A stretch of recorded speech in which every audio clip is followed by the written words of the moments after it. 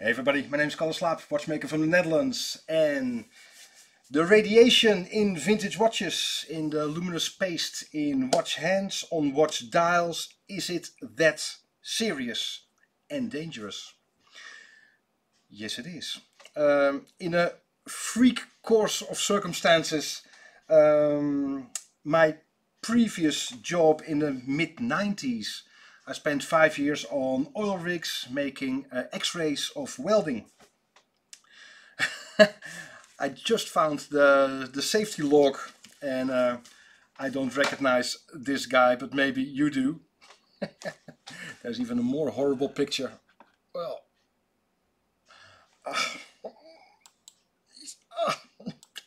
well, in the meantime, I spent some, I saved some money on shampoo. To get this job, I had to be a radiation expert. Get a diploma, veiligheid 5A, stralingsveiligheid. So I know a bit about radiation, and I want to talk you through it. What part of the luminous paste is not too good for your health, and what to look for, because we get some calls from well, clients and collectors who are worried.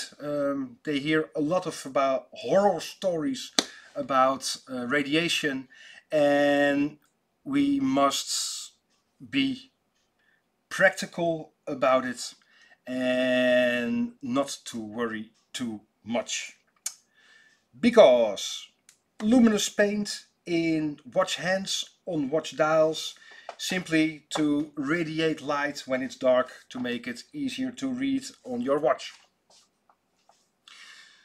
They used several pastes to do that. That is tritium, radium, many more.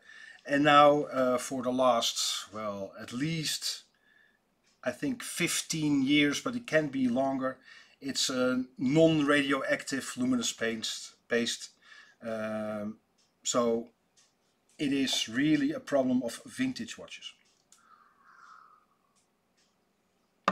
First, the paste itself. It is really radioactive. The radiation is. We did some tests with the Geiger counter, but there is more to the story, and I hope I can help you get your worry away. The problem was more, well, serious in the pocket watch era, and that is for two reasons, simple reasons. Radiation has got a half time, so the more time spent, the less radioactive one gets.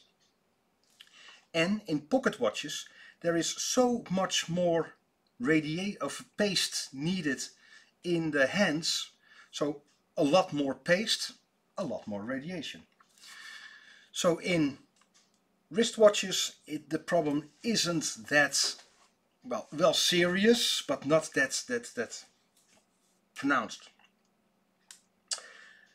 because luminous paint is radioactive, and there are two components, three: alpha radiation, beta radiation, and gamma radiation. Three completely different beasts, but we have to treat it with respect. Alpha radiation doesn't go through a piece of paper. So it is contained in your watch, on your dial, underneath your crystal. And it is only really dangerous when it's in dust form, and then you can inhale it, because it doesn't go through a piece of paper, but in the surrounding cells in your lungs, or if you have a cut in your finger, it is really dangerous. Then beta radiation doesn't go through your clothing, and there is gamma radiation, and that goes straight through you. but there is background radiation right now. So we are bombarded with gamma radiation. And if you are a regular flyer, the higher you go in the atmosphere, the less particles in the air. So the radiation when you're flying is so much more serious than here. So if you just fly a few times a year, you probably get more radiation than just your watch. But there is more to it. If the luminous paste is in the hands or on dots on your dial, it is contained in the adhesive. So what we do is try to contain that luminous paste, and that is simply by applying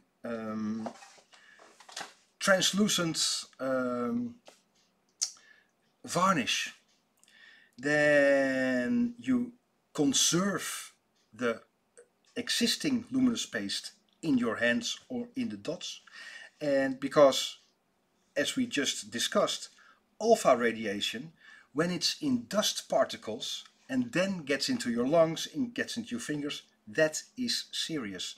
But if it's just contained in one place, in the translucent nail varnish, it doesn't get airborne and there's no problem then whatsoever.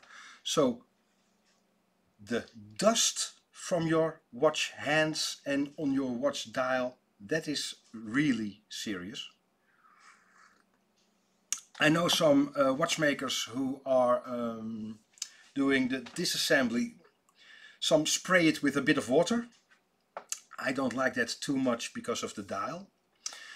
Some do it in a piece of plastic, a plastic bag, and then do the disassembly so it's contained. There is no wrong or right. Well, if it feels for you the best, then it is the best. But the particles, the airborne particles, that is the serious stuff. Don't worry too much about the gamma radiation going straight through you, because the half time is a long time ago and it is everywhere. So not to worry too much. In short, luminous paste can be really radioactive, but you need a Geiger counter to do that. We tried some apps, but it simply doesn't work. But a Geiger counter is really affordable online now. Always be aware that the dust particles is the really dangerous bit of the luminescent paste. But if it's in a contained environment, your crystal is okay. There's a huge half time, even if your hands and dial are radioactive. We don't know that for sure. So yes, we do have to take it serious. We have to treat it with respect, but don't get overboard. It isn't. Take it with respect, but don't let it influence your life or reduce the joy in your collection, because if it's contained, it is really not that hugely dangerous as some people say on internet fora. Maybe you heard this before. I did some of this information in a restoration video on watch hands, but because we got some phone calls from collectors, I thought, why not contain the information comprehensively like this. Well, my name is Kalle Slaap, watchmaker from the Netherlands. If you like watchmaking videos and collecting vintage watches videos, please have a look at our YouTube channel, Chronoglide. And every Tuesday, 8:30 Central European Time, we are live, and you can watch with me through my microscope while we do watch restoration. And if you're into vintage watches, it is really nice to see, and I talk you step by step through a watch and why it is magical and beautiful, all the mechanical watches. Hope you enjoyed the video and hope to see you soon. See ya. Bye bye.